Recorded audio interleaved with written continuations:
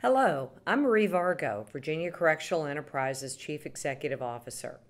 On behalf of VCE, I want to take this opportunity to thank you for supporting our mission, which is to strengthen future employment opportunities for our inmate workforce through on-the-job training and work development programs. Your support is helping to improve the futures for so many families and communities. We hope you will enjoy meeting some of our staff and hearing their stories. My name's Tracy, and I'm an AutoCAD designer.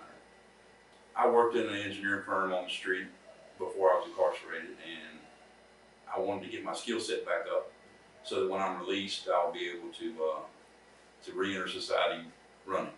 VCE gives you every opportunity to better yourself and to learn some new skill sets so that when you're released, you can go back into society and get a living career. We started a training program here, anybody who's interested that wants to learn AutoCAD, so we started that up ourselves. And I help teach people, because I used to tutor AutoCAD. And I help teach people AutoCAD so that they can learn it and to get interested and move on in that skill. Right now, in the last 7 years, we've trained about 5 people in AutoCAD and CNC operations. Computer pneumatic control, so it works with the AutoCAD.